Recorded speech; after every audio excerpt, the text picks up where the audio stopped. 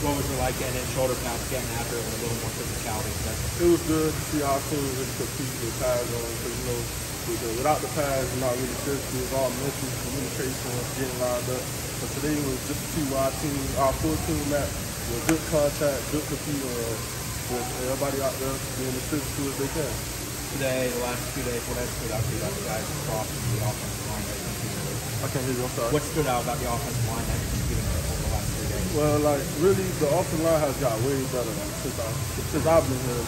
Like, Coach Atkins got them boys where they try to, as hard as they can, to block us, and we try as hard as we can for them not to block us. So it's just going to create good competition. So when we go against other teams, it won't even matter, because we go against the best every day. Patrick, how have you developed in your career here? You say again? How have you developed during your career at Florida State? I would say really knowing the game for real, because when I first got here, like I said, it was just me trying to make a play. Like I was just trying to get around the block, trying to make a play. But since I've been here, I really learned how to destroy the block and really use your hands. I really learned the hand type of guy high school. But here I really developed into, I'm trying to be an every down defensive end.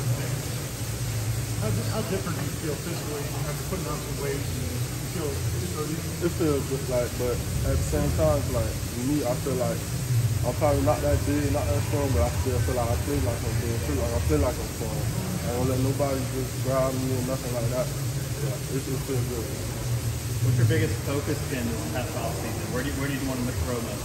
Really not taking no plays off. Like I can catch myself taking some plays off. Like I feel like the play ain't coming my way, or if I ain't get a good enough pass rush off the line, like I feel like, but now just now I've been trying to just go. I don't take no plays, and I'll finish every play, take it for. Compared to last year when you first played a big role, has the game slowed down for you a little bit? Are you seeing things a little slower and able to process faster now? Yes, it slowed down very much from my first time being in. Like Duquesne I was in, but like Louisville was the game I was really in when it was really going fast. Like the first time I was in, it was going a little fast for me. But I had no missed tackle on the first play I got in, so I had to just took a breath, and then like I just played football. But as the season went on, I got better and better. The experience got more, and now I feel like I have good enough experience. What do you see from some of you guys got a lot of freshmen from South Florida, Hussey and Joseph. What do you see from those guys? They just, I feel like they remind me of my class when we first got here. Like we together.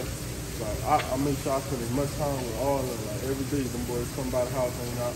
Like I really love them boys for that. You good? Thank y'all. Thank y'all.